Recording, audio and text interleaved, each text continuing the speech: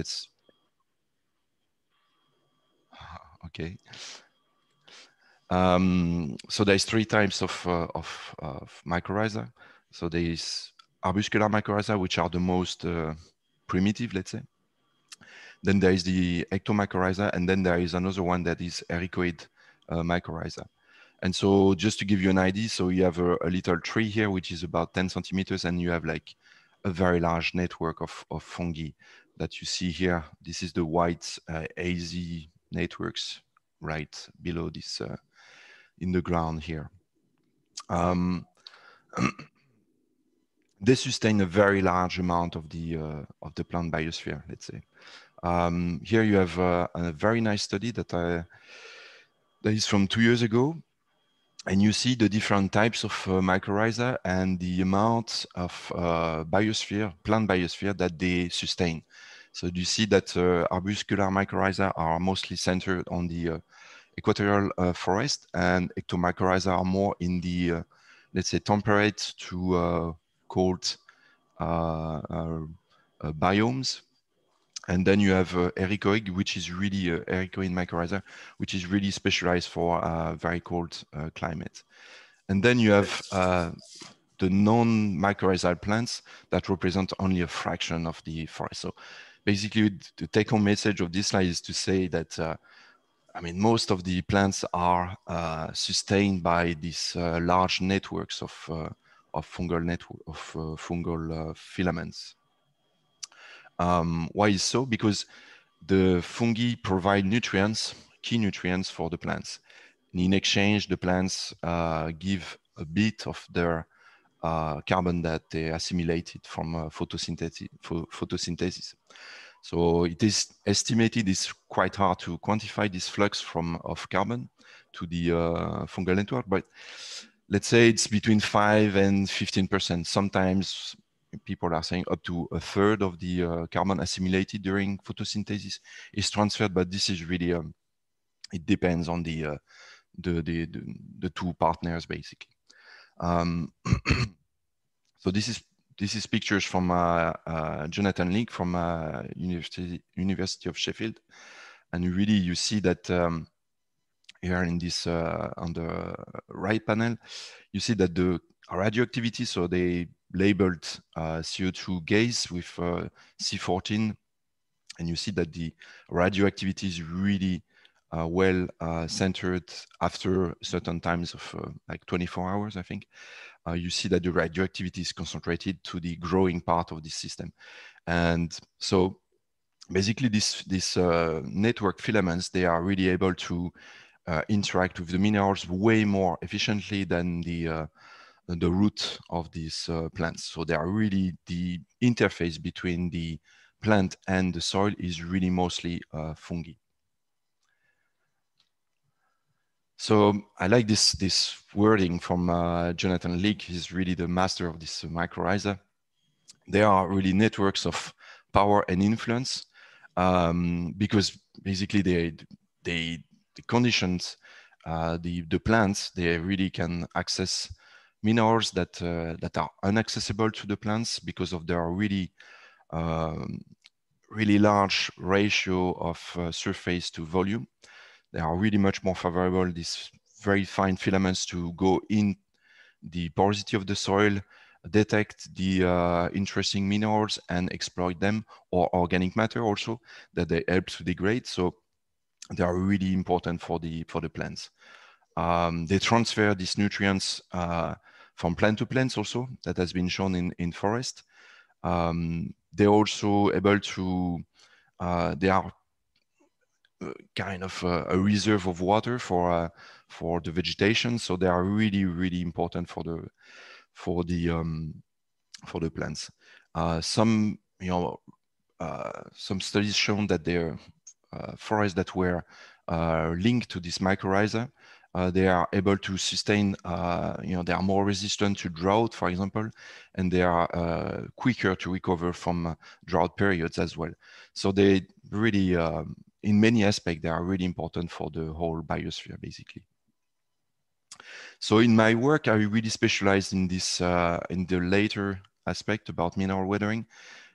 because these fungi, they are well equipped to access nutrients in quite difficult setting, let's say in minerals that are inaccessible to exudate from root plants. The fungi can really go in and do the job for the plant. And this relationship is super important for the since the beginning of this coevolution between plants and fungi. So some part of my work has been dedicated to really understand how this process of mineral weathering could be accelerated by the fungi. So here you see really two nice pictures. One from an ex-colleague of mine, Gadze. And this is an AFM view of an hyphae, and you see on a mineral, and you see that you have the hyphae and you have like this bio layer all around. And what I've been doing is really looking at this interface between the minerals here and this hyphae.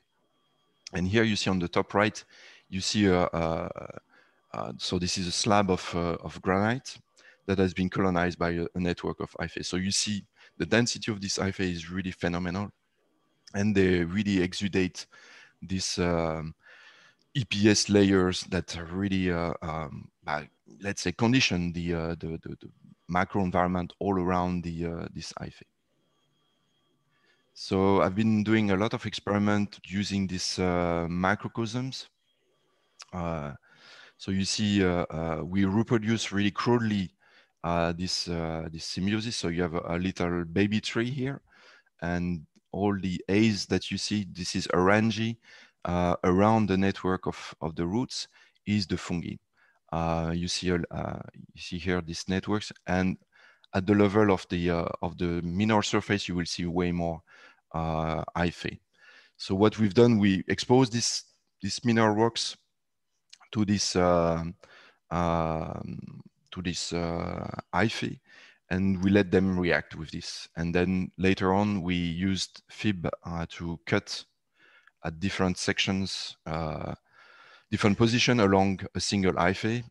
We preleve different foil of biotides, fungi sections. And then we did all kind of analysis, TEM, STEM, EDM, EDX, and also STIXM to look at the speciation of iron. I'm not going to go through all this, but some bits I'll show you today. So this is the idea. This is very simple. So you have a single hyphae here, highlighted in red, and then we cut different sections. Here you see the detail of the fibbing.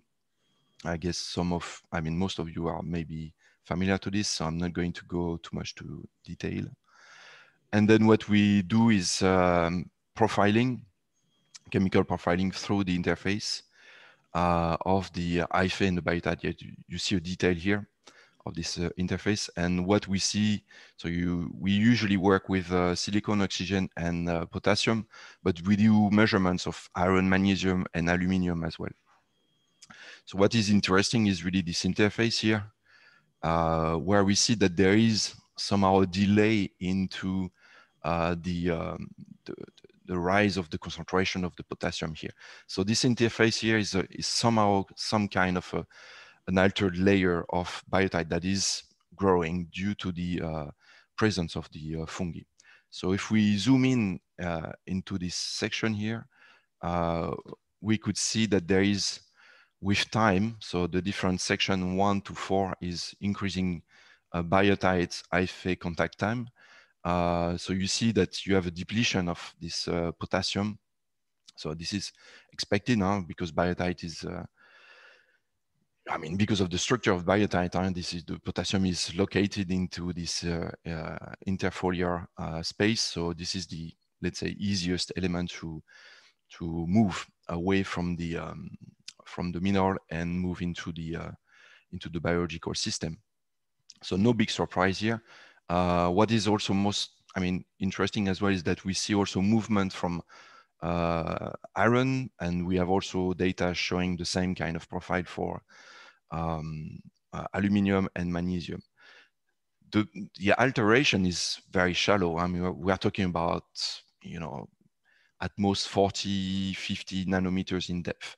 But this is cumulated over the whole length of the hyphae, which can be quite substantial. It can reach up to a millimeter, sometimes more. It depends on the way the fungi grow, whether it's exploratory growth or with this, or like more exploitative growth that we can see around minerals like phosphorus, apatite, rich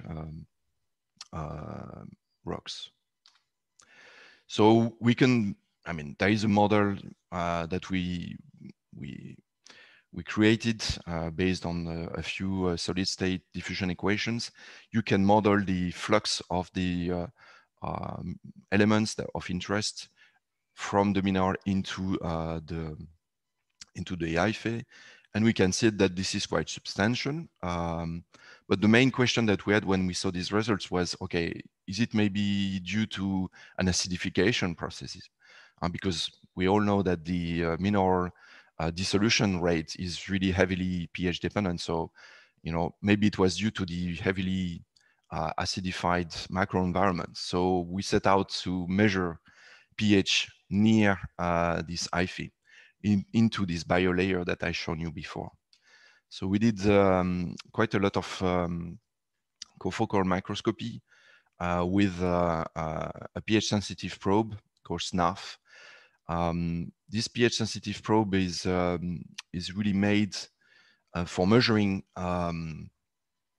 pH within cell, but also outside. So whether, you know, you can use special conjugated probe in order to prevent the probe to enter the microorganism. So that's what we did, and we measure the outside of this the pH outside of the hyphae. And what we saw was quite interesting. We saw that when the hyphae was in contact with the mineral, with biotite in this case, we had pH which was very low. We could not measure the pH with this probe, in fact. And when it was not in contact with the surface of the biotite, we could see that the pH was around 6.5, which is somehow expected for this microorganism. So this was quite surprising. And to date, I mean, I've done this measurement in 2011, I think. There was, I could not measure the pH of this hyphae. So that's still a question that is still not answered. So it would be interesting to measure that today with new probes that can go to lower pH. But basically what we show with this is that the fungi is really able to acidify this microenvironment. And that's maybe the explanation why we see an increase of the rate of dissolution at this interface. When we calculate the rate of dissolution of this mycorrhiza based on the flux of elements that we measured at the interface and the pH that we measured near this hyphae, we could define this region as the region where the fungi was dissolving the mineral. So if you compare to the bulk literature, you may think, okay, that's not really fast. But then you have to consider the environment on which these fungi are doing this. They are sitting basically on the basal plane of this biotite. And this basal plane has very, very low reactivity compared to the edge. And most of this dissolution here, this is dominated by the edge dissolution rate. So you have to deconvolute basically the two rates between the basal plane reactivity and the edge plane. And when you do that, you realize that the basal plane has a very low reactivity. And this is, let's say, 3 to 5 times lower than what the fungi is doing on this basal plane. So on the basal plane, the fungi is way more active in terms of weathering than the same pH reactivity of the basal plane. So this was quite a surprise to us. We could not really figure out why there was such a high reactivity on the basal plane of this mineral. in presence of this hyphae. And one observation that we did, which was also very surprising, is to look at this reacted biotite surface after the colonization of this hyphae. So you see here a few pictures of SEM of this biotite surface, and you see that there is what I call trenches that are formed by the presence of the hyphae. This was not present before. And what you saw here, what we saw here is also that there was some kind of a pulsatile behavior. So we know that the fungi is growing by pulse. So you grow, you have a turgescence that is really building up at the tip of the hyphae, and then it grows in one go, and then it repeats this growth. And on the biotite, you see these pulses. It lets some traces here, and yet there is material that is accumulated at the end of the pulses. So, and we know that biotite, it's kind of an easy, it's not very tough material. So if you humidify it a bit, and you can really easily stretch it and create these trenches. I mean, people have been doing AFM on this reacted surface, and they saw that the depth of these trenches is about 100 nanometers. It depends on the trenches, but it's quite substantially deep compared to the surface. So it's really like as if the hyphae was really scratching, creating more surfaces, creating more edge surfaces. So I believe that after colonization, this whole surface of the biotite must be way more reactive than what it was initially. So this is an observation that was really surprising. And beneath this, when we look at the fib sections as well, beneath the hyphae, we saw that there was also misorientation of the crystals, and didn't show this data here, but we did electron diffraction in this area and beneath, and we saw that the crystals were not aligned. They are not really in the same direction. So there is definitely some kind of a forcing of the crystalline structure of the biotite. And we saw also that there was a lot of cracks that are formed, and we saw that in many different fib sections. When we compare that with the control fib section, we didn't see that amount of cracks. I mean, this was really localized below the hyphae. So that's still something that was hard to understand at the time. But then we measured this the speciation of iron, and we realized that the speciation of iron was changing as well. We could see that there was some oxidation of the iron 2 in the biotite into iron 3. So this was something that was quite unexpected. We could not really understand what was the process to oxidize this iron 2 into iron 3. So, but this is really something that we measured on at least one ETH. So we did the same as we did before. We took different fib sections and then exposed that to STIXM. And we saw that there was a huge difference between the tip of the hyphae, which was not so much oxidized, and the iron 2, iron 3 ratio was similar to what we could find in unreacted biotite, and the fib section that we could sampled a bit further upstream the hyphae, where the iron 3 to iron 2 ratio was way more oxidized. So that's still something we don't understand. We don't know why there is this oxidation. Usually fungi would reduce the iron in order to assimilate it. So that's still something we're still figuring out. What was the process at work here?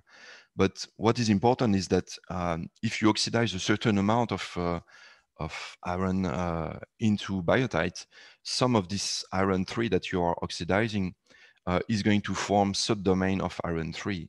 And we believe that this iron 3 subdomain within the biotite that we could see sometimes here You could see regions where the despacing was similar to fire rate, for example.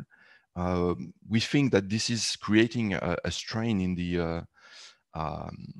the structure of the biotite and create these cracks. So that's our hypothesis at the moment. But we could see that there is all kind of change in the mineralogy, in contact with the fungi. So here you see the interface between the fungi here on the right and the biotite. So usually the biotite, when it's pristine, the despacing is around 10 nanometers. But then here you could see regions where you have 14 angstrom. Sorry, this was 10 angstrom before the pristine biotite. So we could see that there was region of 14 angstrom despacing. So which is similar to what you could find in vermiculite, for example. We could see also these different cracks in the structures. So this is really there's something happening with this biotite when it's reacted with the fungi, and we think this is related to the oxidation processes.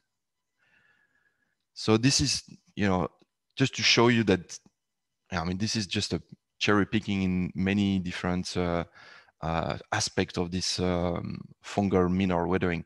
I could have talked about biotite weathering, where we see also a huge increase of the weathering rate with this mineral.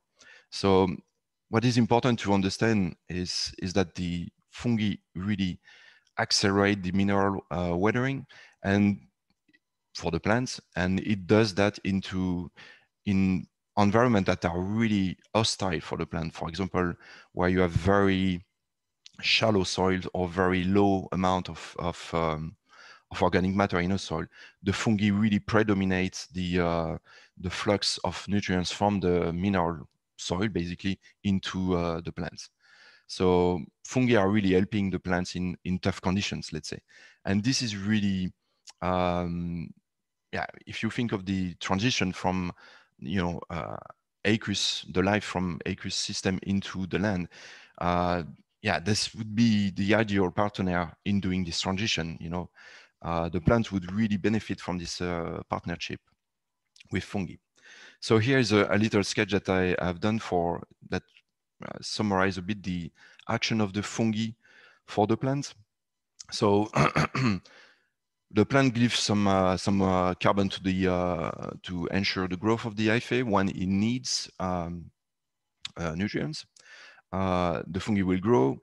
Then there would be some biomechanical forcing, channeling. There would be some acidification processes, sometimes oxidation of the mineral, especially in the case of biotites. And then you would create, a layer of altered material that will tend to grow, but at some point the flux of elements, I model that the flux of elements would decrease really substantially, and therefore there would be an incentive for the hyphae to grow and to contact new surfaces. So there would be some kind of a feedback process, let's say, that ensure that the fungi will continue to grow on the surface, at least of the biotite, and you renew the flux of nutrients from the mineral into the hyphae, and therefore you have the cycle that starts again. So I think there is, this whole process has been studied in laboratory mostly, and in very limited set of minerals. But I think there is an interest to expand this research. Recently, I've seen that there was an interesting study by Damien Daval done in the eastern France, in the Strainbar catchment, where they really measure, at least they try to measure the weathering rates of olivine in natural conditions, and they found that 16% of this weathering rate was assigned to fungi. So I think it's quite substantial. That's deserving, more research, I think, because I think olivine is a specific cases as well. So it's a mineral which contains a lot of iron. So the iron would tend to somehow block the weathering, I think, for fungi. So I think this is, this was the research that I was doing when I was postdoc and early into my position here at ULB. And then I, expand my views into deep times. So I got interested into fossil by interacting with people that work in Congo. We are in Belgium, so Congo is somehow related to Belgium for good and also bad reasons. But what we have here is an unprecedented record of Congolese geology in the Tervuren Museum. So I got access to this core, and I started to play with these samples. And I started to understand a bit better the association between plants, early plants, and these fungi. And I got interested into the Neoproterozoic times, because this is, and I show you better later, this is really the period where everything happens for this, the creation of this partnership between the plants and the fungi. So what we know is that the early plants, they have the ability to interact with an unprecedented diversity of fungi. So you see here the liverworts, they are this, they are very minute plants. You can find them in very humid environments. If you go to a shadowy spring, the spray of water will humidify the soil or the surface of a rock. And if you look closely, sometimes you may find this kind of little plants. They look nothing, but they are super important to me, I think. So they are part of this group, this Marcantiophyta. And people in Sheffield and also in Leeds have been analyzing this, the ability of this plant to bind to different types of fungi, primitive fungi. So you have this Mucormycotina, you have Glomeromycotina, the Basidiomycete and the Ascomycete, they are more evolved fungi. But you see that this plant can talk, let's say, with this fungi. They can create mycorrhiza association with this fungi. And this is really telling a lot. I think these plants, they were really the key into the colonization of lands. And this is something that has not been reproduced in later plants, much later plants. Only the conifers can really achieve this kind of feats.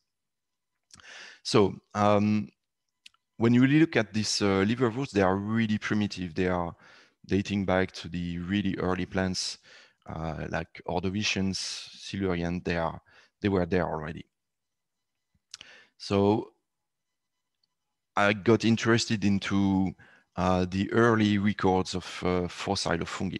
And when you talk about records of fungi in geological times, you are talking about the Rhynichert. This is the most well-known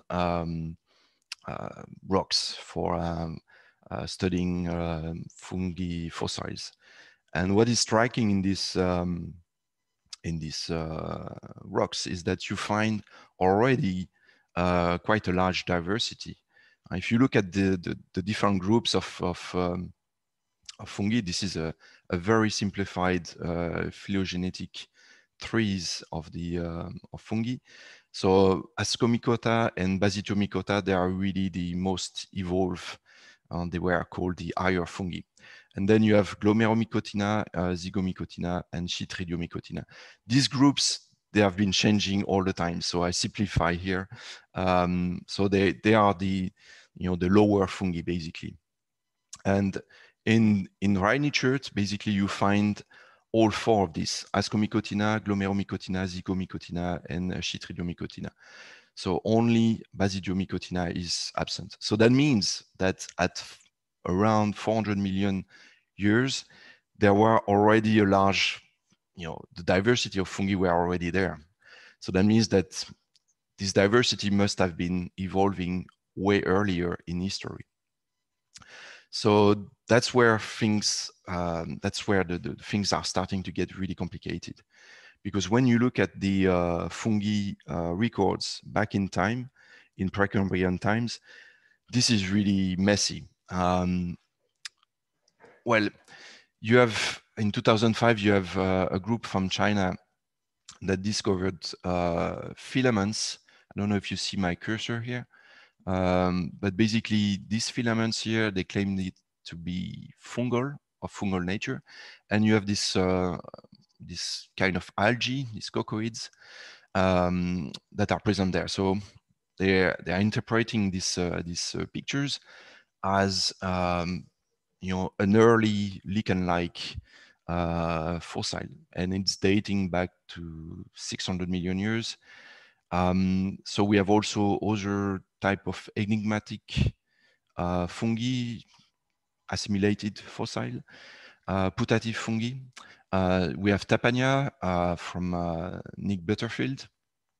So basically, it's kind of a potato shape fossil with kind of ornament. So this looks like filaments. So this was interpreted as the early fungi.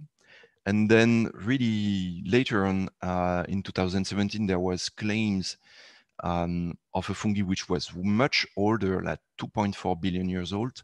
So this structure here, so there are chloriterized network of filaments. So it's really hard to, there was no traces of organic matter at all. But when you look at the morphology of these networks, it really resembles really strongly to fungi. You see anastomosis, so fusion of two different filaments. So this is really something that only fungi can do. So this was interpreted as a fungi living deep into the ocean, deep in the ocean floor, into basaltic vesicles. So this is really specialized. This was really a weird setting for fungi because this is most probably anoxygenic. So this really shook a lot of people that were interested into fungal records. And then in 2019, there is another fossil of fungi that has been discovered from Arctic, in the Arctic, from the Neoproterozoic, around 900 to a billion years old. And what they did is also, so most of these studies are mostly, they're studying the shape of this fungi, and really, really rarely they were looking at the quality of the organic matter and the structure of the organic matter and trying to identify this organic matter and relate that to a fungal fossil, let's say. This study did that in a way. It's, you can criticize that, but at least they tried their best. So they did FTIR measurements on this filament, and they found what they think is chitin. So when I looked at that, and I thought maybe we can do better than that, and that's where I studied this core in in the Museum of Tervuren, because some of my colleagues here in Brussels, Alain Préat and his PhD student Frank Del Pomdor, they attract my attention to fungal, what was claimed fungi at the time in 1973. There was a paleontologist from India that claimed to have found fungal network into a core that was contained in the African Museum. So we looked at fib sections that we've done on this core, and we found some of this filament. So this is a picture that was taken from this paper in the 70s. So you see these filaments, and what was interesting is that later specialists in the 90s, they look at these pictures and they say, well, okay, this is not fungi, this is cyanobacteria and tubular of cyanobacteria, and that's it. And discussion was closed. And I thought, okay, maybe we could have a look at this fungal network again and see whether this is cyanobacteria or not. And that's what we are doing. I'm thinking that I'm running late at the moment, so I will try to go faster. No, that's okay. I mean, we Yeah. have time still. Yeah. So this is a log of the core. I'm not going to go too much into detail, but this is mostly, we found the fungi in, well, the fossil fungi in a dolomitic shale level here in what is called a B2C 8. And the paleo environment of this section here, it's really sub-aerial. It's a kind of a perennial lagoon. Sometimes that has been drought. We see that in the different FIP section, not FIP section, but in the different fin sections that we've done. Paleontologists and also sedimentologists have interpreted this paleo environment to be really close to the terrestrial domain. And when we look at these new fin sections, we could see this kind of structures. They are quite large. I mean, these networks of filaments, they are about 500 by 500 micron. And when we look at this in optical microscopy, we could see this is black, non-translucid. And you see this, there is like this branching here. This is natural color here. You see these black filaments here. They are branching here. And there are multiple branching, several other branching. The length is quite large of these filaments, and when you look at the width, it's really around, the average is about 6 microns. So this is what you can expect from fungal network. So this is more pictures, SEM pictures here, and the interior is hollow sometimes. And this is cylindrical. So we assign this cylindrical preservation to the fact that this is dolomitized. So the process of, usually the filaments and all, fossils, they are flattened because of the compaction.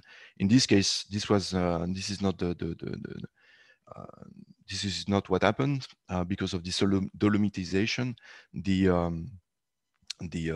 fungal network stayed as in 3D. So this is quite exceptional. And the big question was whether or not this was fungal. Based on the shape, you can have an argument, but this is really not very strong. So the whole thing was whether or not we could identify chitin into this fossil. We know that chitin can be preserved very well in the geological records. It has been found in arthropods, but also in demo sponge from almost 500 million years old. So, this is something that can be preserved really well. So we set out to do this.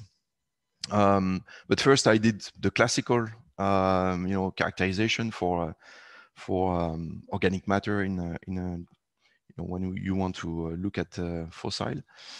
We did Raman, and so we identified the typical D and G bands at 16 and 1350. And we started to play with this spectra. We did some mapping. We measured also the peak temperature of this organic matter. You can derive that using a nice ABAC. I think this is somebody from Paris who did that, Besac. And you could derive the peak temperature that the organic matter has been experienced. So for our fossil, this is 150 to 250 degrees. And in this range of temperature, you can preserve chitin. It's not going to be dissolved. And what is interesting is that I did this ratio between these two peaks, so this G band and the D band, the D1 here, in order to derive the structural order of these organic remains. So the structural order, this ratio, I'm gonna use that in conjunction with a ratio that has been used many times in fossil research. This ratio is the methyl to methylene peak that you can find in this aliphatic region of the FTIR spectra. You see that you have a very large peak here of the aliphatic region. So you have this two peak here, these two peak at 2960 and 2920. You can use that to derive the degree of branching of the organic matter that you are looking at. I'm not going to go into detail here of the whole spectra here. What is important is what we found here in this region, the fingerprint region at 1540 and 1650. This is the amide 1 and amide 2 peaks. And so this was really giving us a lot of hopes, because this is really what you need to see in order to identify chitin, because chitin is an acetyl glucosamine compound. So you need to find an amine or an amide group into this fossil in order to claim the presence of chitin. And we also find a small peak of a pyranose, so it's a leftover of a sugar or carbohydrate. So this is, the two pieces here are important. This strengthens our claim of the presence of chitin. But what is important is that I use this ratio of this CH3 and CH2 peaks in order with this, in conjunction with this structural order index that I use, that I derive from the Moraman, in order to separate, well, let's say to separate whether to determine whether this fungi this fossil was coming from a prokaryotic organic matter or prokaryotic, organism, or eukaryotic organisms. And so this is quite a new way, I think, to separate these two groups. And this is, so I use different data from Q and et al. From 2015, 2018 in order to separate these two groups. And for our fungi fossil, we fell really well into the region where we expect the eukaryotic fossil to fall.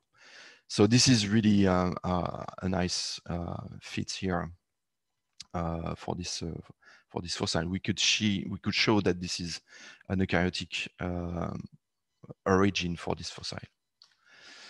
So I'm not going to spend too much time on explaining xanes. I guess everybody's familiar to this. What is important here in this slide is, so we did a fib section here in this on this network. We placed that onto xanes, and what we see is three main peaks. Here, this is the orange spectra that you need to see. So we see an aromatic peak, very prominent. This is normal because of the kerogenization of this fossil. But we see also a shoulder here in this region, which is what you would expect for the amide carboxylic region. And we see also a peak here into ketone and aliphatic region at 286. So basically what, how you would interpret that is that this peak that you would find into the chitin has been degraded into these two peaks here. So the aliphatic, this aromatic peak is due to the kerogenization of the fossil, and then you have a phenolic peak here that is really coming also from the degradation of this organic matter. But what's important is that we still see a shoulder here into this amide peak. So I'll show you quickly the same xanes, but this is on the N edge here. And we see also we have an amidal peak here for the nitrogen. So this is consistent. I mean, this is not diagnostic of the presence of chitin, but this is still a strong indication that you know, this is consistent with the signature of chitin being present into this fossil. But what really nailed the presence of the chitin into this fungi fossil was the presence of the labeling that we've done with confocal microscopy, fluorescence microscopy. So we use a specific dye for chitin, and then we expose some regions of this filament to this dye, and then we did confocal microscopy on it. So you see different pictures here. So some are completely dark, some are whitish. So the whitish show you the presence of the positive presence of chitin, and the dark here show you the natural autofluorescence. So organic matter can have a natural autofluorescence, so you need to check for false positive signature. So in this case, we see that the dark here, this is the organic matter that we've taken from a different slice of the core, of the Kanchi core. So we see that the organic matter, the old organic matter, doesn't react with the labeling. So there is no big problem. So this is natural autofluorescence. So this is the fluorescence that we measure when the labeling was present. So the organic matter doesn't react with this labeling. So it seems that, you know, this labeling is really going to target, you know, the chitin, even if the organic matter has been matured. So there is no false positive, basically. That's what I'm going to say here. But the interesting thing is that the network that I've shown you before on ACM, so we recognize it now. You know, we see this branching here, and what we see is also that we have this cylindrical signature here. So this is really something that indicate chitin being preserved, colocalized with this with the membrane of these filaments. And we saw also some septum. So this was also a bit surprising, because septum in a fungi is synonym of quite higher fungi, so evolved fungi. So if we look at this really ancient fungi, it's quite a surprise. But in fact, when you know the septum are very, very infrequent. We see a few septum, and sometimes they are not complete. So, you know, in other words, they are not obstructing the whole cell. And this is really what you expect when you look at higher fungi. This is really a barrier between the different cells of the fungi. In this case, this was really not the case. We could see that this is incomplete septum, and this is quite rare to see them into this network. So this is really what you would find in a very primitive group of fungi, which is called Blastocladiomycota. So we think, this is really an hypothesis here, that this is this kind of group that we are seeing here in this fossil. So this is my last slide. So what I've shown you here is that fungi are important nowadays because they sustain a lot of the major forest and major plant biomass on Earth, but they were really important into one of the most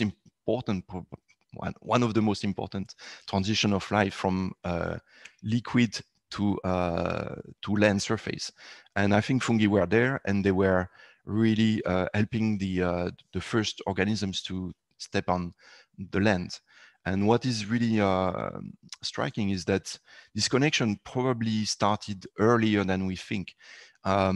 It started probably already into this, you know, little ponds or this lagoon that we looked in in this Congo core, because there was a really interesting studies from the Fries that show that some group of green algae, they have basically the genes, the genome packaging, if you like, to talk to the fungi. So I think this association started, in these ponds that are subjected to drought periods. So this fungi and green algae, they interact physically to each other. Maybe they were parasites at some point, who knows? And that's the right environment to create this symbiosis. And some people have been trying this, to associate green algae with fungi, and it worked. After a couple of generations, they were forming a free living association. So I think this is really the kind of environment that are really essential for this transition. And I think what we have in the Congo core is maybe one of this environment. In this core, there have been a lot of green algae, architage of all kinds that have been identified. So far, we haven't seen this connection between these filaments and the algae, but maybe it's just a question of looking really for this kind of weird structures. But that's all. I think what I have to say. I think I have no slide anymore. Yes, some people to thank at ULB, the GaveZ, Lian Benning, and also some people from the Carnegie Institutes, people at Diamond as well, who helped me a lot with the Xanes, and of course the museum here in Brussels. Okay, well, thank you so much, Steve. And it was a very fascinating journey through fungi world, I will admit. We're gonna take a few questions. So I know Francois has raised his hand, but anyone else have a question in the meantime while Francois is asking question? Either you can raise your hand or wave at me, type in the chat, either one. So Francois, you can start. Thank you, Steve. Merci, Steve, for l'excellent exposé. Thank you very much. Yeah, I was very interested by this older work, oxidation phenomena of the biotite by the fungi. One question, of course, these fungi, they have a metabolism at this moment, which is oxygenic respiration, right? Is it correct? And can it be quantified or in some Yes, way? I think it can be quantified. I never tried, but yeah, it could be quantified, yes. Yeah, because it's quite fashionable these days to invoke, once you have a kind of oxygenic respiration, you have a reactive oxygen species moving all around.